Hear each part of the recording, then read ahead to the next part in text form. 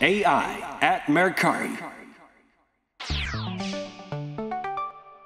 In this episode, we will be looking at how Mercari's Customer Relationship Management (CRM) team provides better experiences and improves business performance through the use of machine learning and causal inference. If you own a business and you want to increase sales, you might employ some marketing tactics. For example, you might distribute some handouts, or you may place banners. You might also offer special deals to people who walked into your store.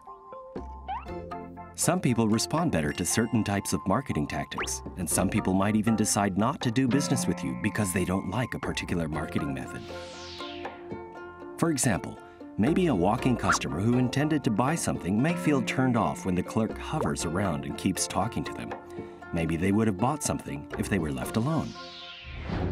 The lesson here is that there are many types of customers. There are people who respond better to marketing. There are people who might do business with you if they're left alone. If we make efforts making marketing to people who don't respond well, then we're basically wasting money. Now, Mercari has an app that allows people to buy and sell their items in order to encourage our customers to purchase more items. We run many marketing campaigns to provide special offers to our customers, just like any other business. Wouldn't it be great if we could figure out just who to send these special offers to before we send them out? That would be much more cost-effective. At Mercari, we do exactly that. We use what's an uplifting modeling method along with machine learning to optimize marketing spendings and make the experience for the customers better. Today, most of the development of an AI/ML project needs to go through the same 4 iterative steps. The first step is data collection for analysis and experimentation. The second step is model training based on some parameters.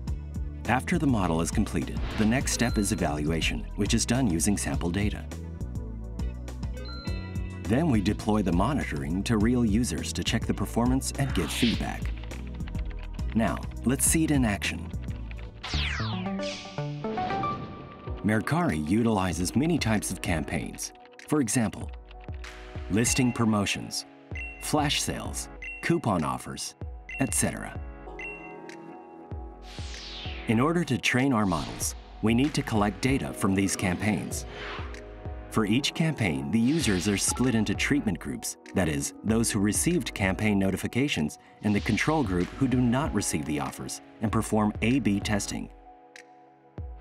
Within the treatment group, customers get different types of promotions for comparison.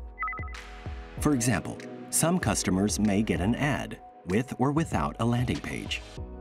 Customers may get different triggers. For example, one user may get the notification when they launch the app, or only when they perform specific actions, such as searching for items. For each of these settings, user data as to if they enter the campaign or use the offered coupon are used as objects for the training. We also use the user's historical information as features. For example, we use their actions, such as when they last used our app. The user has checked the coupons that are available to them. The user has searched for items. The user has purchased items, etc. The number of times that the user has performed these actions are also a good indicator of the user's characteristics.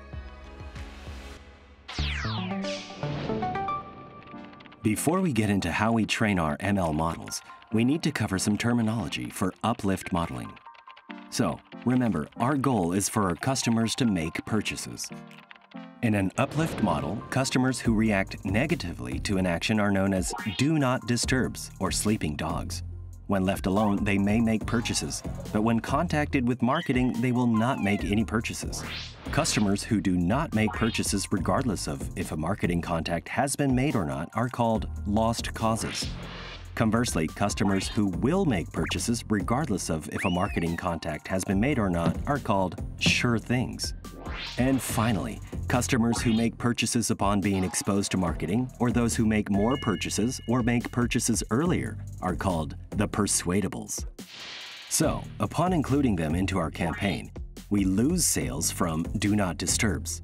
Campaigns have no effect on what loss causes and sure things do. We don't have an incentive to include them in our marketing campaigns. Campaigning against the persuadables is where we would like to focus. Now that we have defined terminology, let's get back to our models.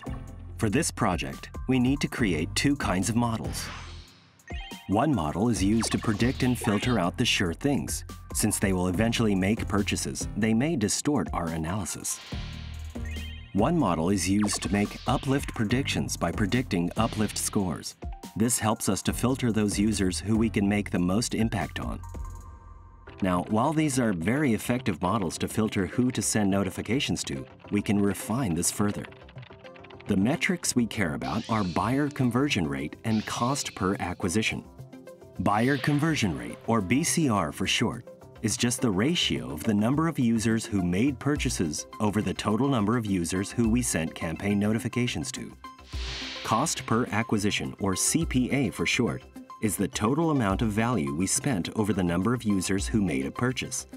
So, if we sent campaign notifications to 100 users and 50 users made purchases, the BCR is 0.5. And if we sent a coupon for each of those users and the total amount of discount was $300, CPA is $300 over 50, which is $6. These numbers may fluctuate if the prediction models that we created earlier fail to filter out the sure things, because these customers would have bought something regardless of being included in the campaign or not. To solve this issue, we need to include the concept of profit in the model. So not only do we consider if a customer made a purchase or not, but we include how much they spent on those purchases. This is called the Profit Uplift Model. Let's say you select 4 groups of customers based on some attributes. Then we first observe their behavior without sending a campaign notification. In this hypothetical experiment, we assume that there is only one item worth $100 in the market and that customers only buy one item. Then you send them a campaign notification for a 40% off coupon. Here we assume that the customers always use the coupon sent. This means that when they make a $100 purchase, we're paying the cost of $40, so the profit is $60. Taking these together, we can find out who are most likely to respond positively to campaign notifications. This clearly shows us that Group A has no effect. They are the lost causes. Group C did not make purchases after the campaign. This means that by sending a coupon, we actually lost the $100 that the customer may have used if we did not send the coupon. They are the do not disturbs. Group D bought something regardless of the campaign. We would have made $100 if we didn't send a coupon, but only made $40, so we lost $60. They are the sure things.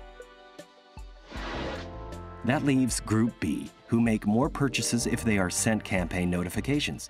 And we know that this is the segment that we should be marketing against. Voila!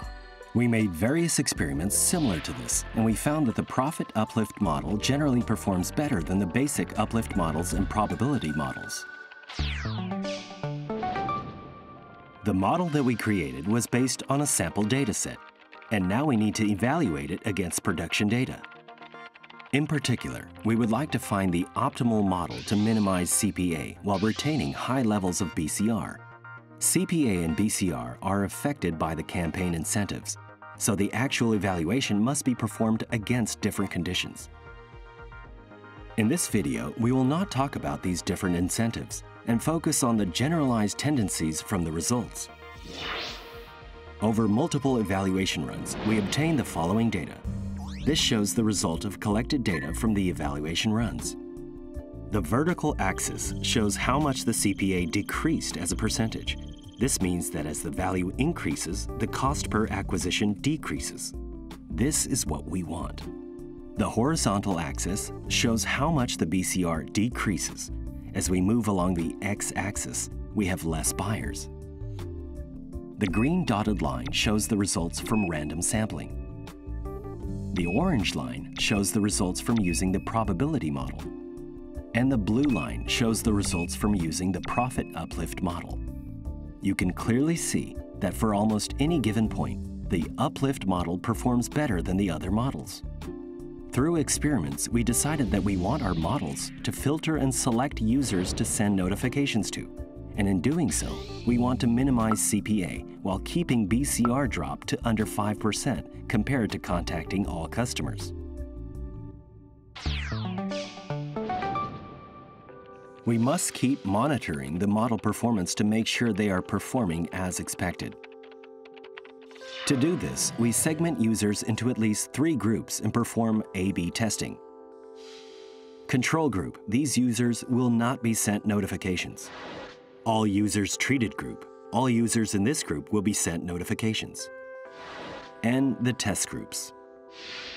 The test groups are further divided into subgroups, where they are treated using different settings, such as different coupon values and campaign triggers, like notifying the customer when the app launches, when they made a search for something, click the like button on an item, etc. These metrics are collected and analyzed to make sure that our models are working correctly. In an ideal world, customers in the test group should always respond better than other groups, but this is not always the case. For example, during a 30-day A/B testing, it could be that during 25 days the test group performs better, but on the remaining 5 days they might perform worse than the others. This discrepancy may either be a simple fluctuation in the data. For example, a random customer can show up and buy tons of items and skew the results, or it can be a flaw in our model. So statistical analysis is performed regularly to verify that our models are working as expected. And if need be, we go back to collecting new data or training our data again to improve on our existing models.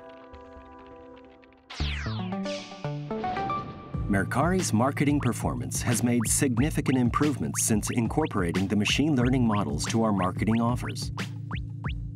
The models allowed us to make better choices for both the business and the customers alike without needing to make obtrusive changes to how our marketing campaigns are conducted or how our customers use our apps. The AI team at Mercari is always striving to make customer experience better through the use of AI. If you are interested in these kinds of projects, please don't hesitate to contact us from the link in the description.